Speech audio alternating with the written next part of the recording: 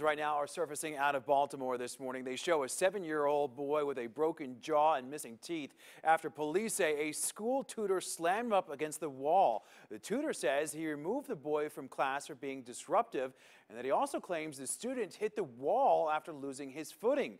But police indicate surveillance video suggests otherwise.